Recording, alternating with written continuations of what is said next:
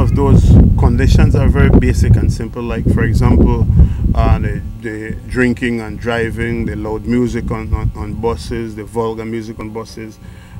Each bus must have a number so we can track them, and several things, but there are 37 conditions.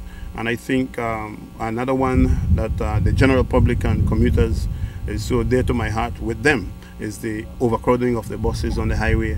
So we are cracking down on this situation. We have the 37 conditions that each bus owners will have to adhere to and sign to before they could get their road service permit. Majority of the buses running currently do not have road service permit. There's only 2 bus companies that currently have road service permit up to 2013, and that is James and Sergio Chuk, which is on Green Line, West Line. Those are the only 2 companies that currently have a valid road service permit. The rest will have to fall in line along with those 2 that have road service permit. But so whenever those road service permit become, whenever they want to apply for it, they need to adhere to those conditions. We are also looking into the possibility of moving the road service permit from every 2 years to up to 4 years, whereby the bus owners were complaining that they have to get a loan and repayment period is only 2 years because their permit is only for 2 years. So we are trying to work with them. We're also giving them things like that so that they can work with the bank and make life easier for them and improve the quality of the buses that they have and the service that they provide.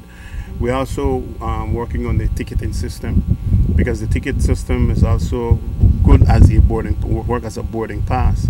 And I explained to them that even the rest of the transport industry, such as the water taxis, you don't see when the Lobster Fest in San Pedro Kikaka, people that jump overboard, jump over the bow, jump over the engine, forget about it's organized. Why? Because they sell tickets.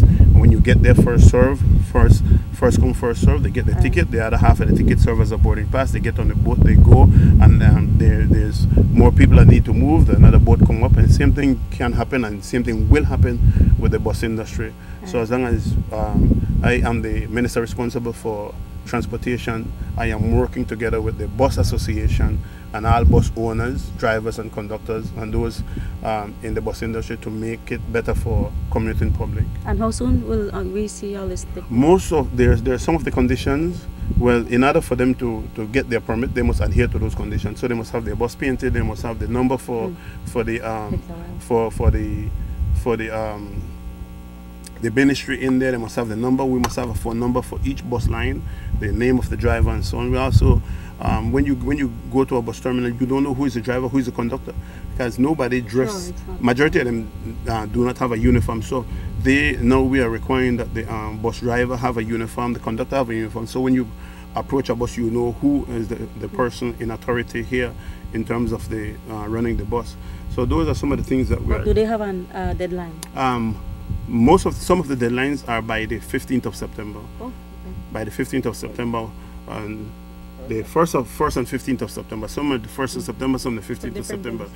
Yeah, because like for example, I think the marking of the buses, that is the 1st of September. Each person can mark a bus. You know, take more than 5-10 minutes and put one number on a bus, the front, the back, and the sides.